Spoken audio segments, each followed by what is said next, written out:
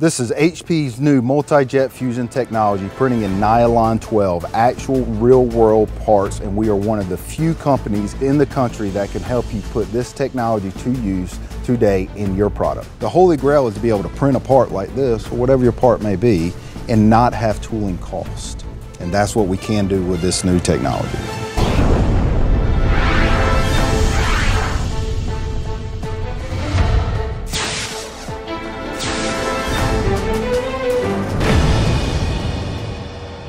Hi, my name's Jonathan Wilkie. I'm with GoProto.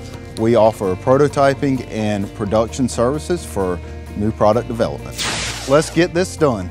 So that means when customers come to us and they're doing new product development, they are looking for a supplier that can produce prototypes for them quickly and also think about downstream from a standpoint of production. So usually it'll start with additive manufacturing or 3D printing, however you want to refer to it. And if you have the need to go to production volumes, we can handle that as well. As an engineer, you're used to traditional 3D printing technology in nylon. The issues with this technology is speed, accuracy, and resolution.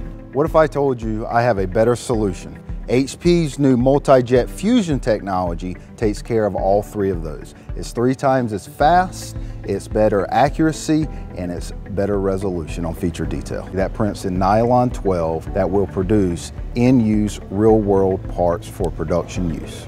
We have one of the first machines in the country. And this is geared for not just prototypes, but also low-volume production.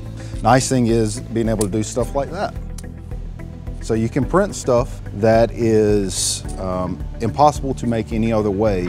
Not only is HP a game changer for the additive world, but printing metal is a game changer. You may have heard about, this is all public knowledge of course, GE's new LEAP engine that they're producing for commercial jets. And all of their fuel nozzles will be 3D printing. So the holy grail for metals is being able to do stuff that is not machinable. You can see we have a lattice structure in here, right? So it makes it lighter weight. We save material. Where it ties back into aerospace is the lighter the parts, the more they save on fuel. One of the things about printing in metal is now you have to retrain your brain to think about how can I actually utilize this technology to better produce a part. So this is aluminum, printed in aluminum. This is printed in titanium. The medical industry loves it as well. This is a perfect example. This is an implantable device that is an orthopedic repair device for somebody's bone. We can actually take CT scan data and we can design a part. It'll custom fit to the patient's anatomy.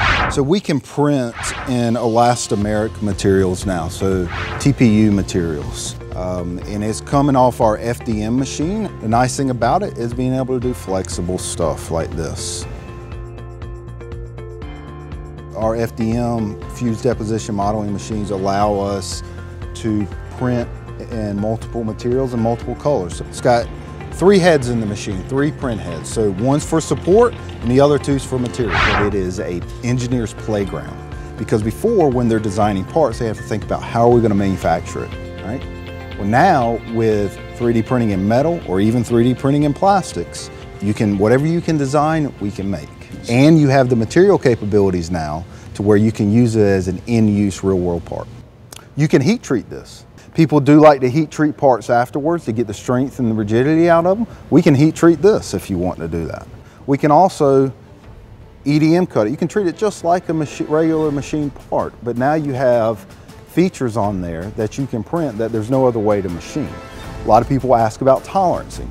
If you have tight tolerances that you need to hit on a 3D printed metal part, what we can do is we can add machining stop to the CAD file, print it with that stop, and then machine it down to hit the tolerances you need.